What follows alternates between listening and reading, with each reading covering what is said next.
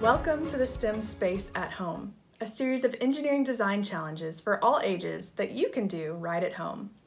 I'm Claire, an aerospace engineer, and your captain for today's challenge, building your own pirate ship. Now, do you know what the world's largest sailboat is?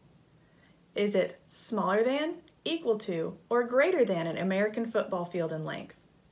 The answer is greater than, coming in at 439 feet in length.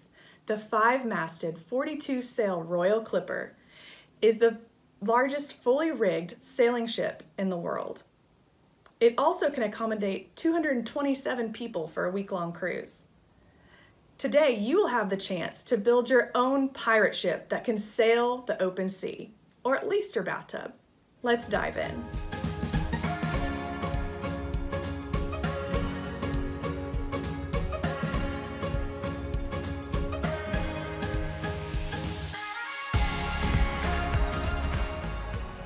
There aren't many people boating or swimming right now in the lake behind me, but during the summer months, it can get pretty crowded. Do you like to go swimming? Or maybe have you been in a boat or done other water sports like skiing or tubing? Have you ever swum in the ocean, or maybe you like to swim in a pool?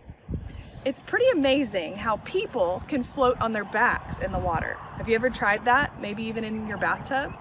And even giant boats that weigh a whole lot can also float on top of the water. How does that happen? Well, it all has to do with something called buoyancy. Let's find out more. So what is buoyancy? Buoyancy relates to the relationship between the weight of an object, let's say a boat, and its volume.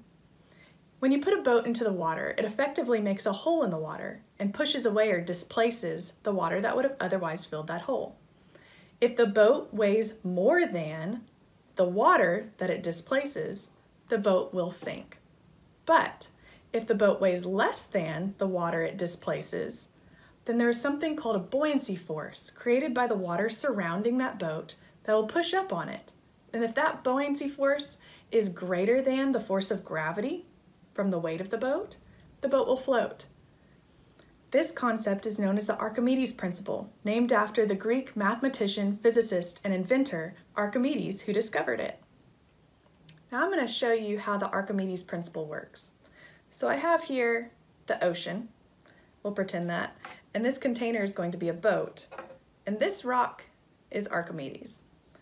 Now when I put water in this jar, call it the ocean, I'm going to mark what the water level is. I want you to see how much water is displaced or pushed away when I put this boat in. Can't really tell that anything moved. Now I'm going to put Archimedes in my boat.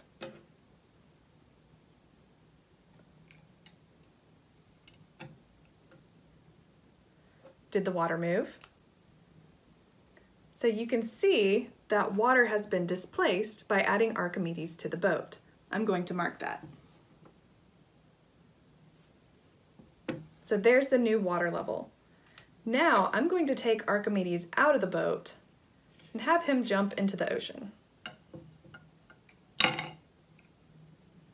Did the water level change? It did. It went back down to where it was before. Why did that happen?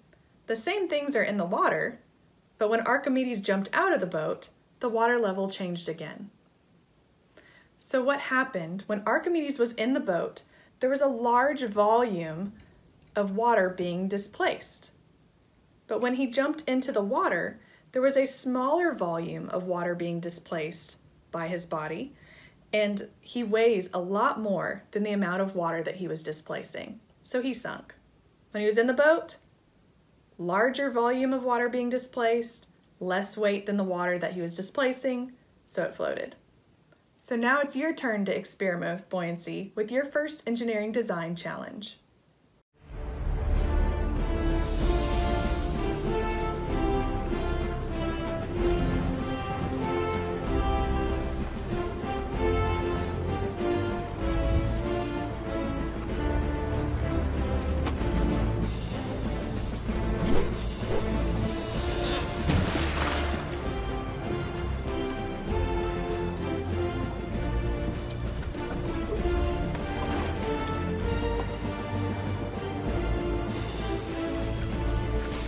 Well, that pirate ship wasn't very impressive. It appeared to be taking on a lot of water. I think you can design a better one.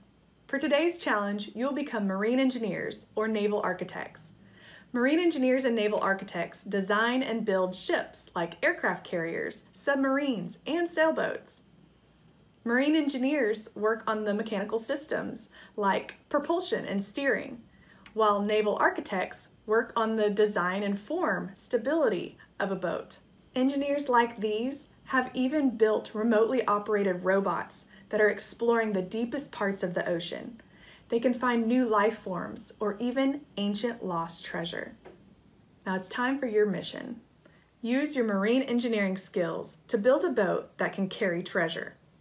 So first, use the engineering design process and identify the problem. You need to build a boat that can carry at least 10 coins without sinking. Next, you need to brainstorm. Look around for materials that you can use. You should use something that is waterproof, like foam, or plastic, or foil, to build your boat. Now remember, you need to use a material that's not too heavy, because remember how buoyancy works. You want the weight of your boat and the coins that are going to be put in it to weigh less than the amount of water that your boat will displace. So after brainstorming, you want to design. Draw up a plan of how your boat will look and how it will work. Label the parts, the materials that you use. Then build it. Now it's time to test. To test your boat, first get an adult's permission to use a container, a sink, or a bathtub and fill it with some water. Then place your boat in the water and carefully add 1 coin at a time until you get to 10 coins. If your boat does not take on any water and does not sink, you've succeeded. Now on to the next mission.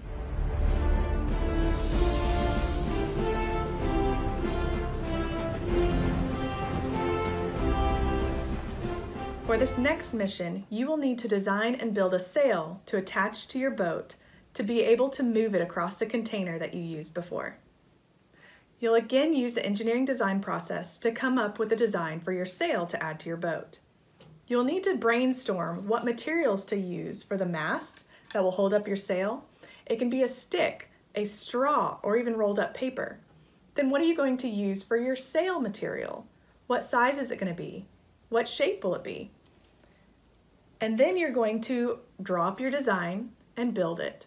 Now remember, based on the materials that you use, this is going to add some weight to your boat. But you want to make sure that the weight of your boat, the treasure, and the sail that you add still weighs less than the amount of water that you'll be displacing in order for it to float. The next thing that you're going to do after you build your sailboat is to make sure that it's stable. You don't want it to fall over when you put it into the water. So you may have to adjust the design of your boat to make sure that it's stable and does not tip over. Now it's time to test your pirate ship. Put your boat with the coins in it at the edge of the container that you were using before. Now you need to add the force of wind. You can blow air onto your sail to move it across, or you can set up a fan to be the force of wind. Time how long it takes for your sailboat to reach the other end of the container. Can you change this time? Can you make it go faster by changing the shape or size of your sail? All right, engineers, don't forget to share your design. Please post pictures or videos on our social media channels on Facebook, Instagram, or Twitter using the hashtag STEMSpaceAtHome and tag us. We can't wait to see your pirate ships delivering treasure soon. And I'm sure some will say, "That's got to be the best pirate I've ever seen." So it would seem.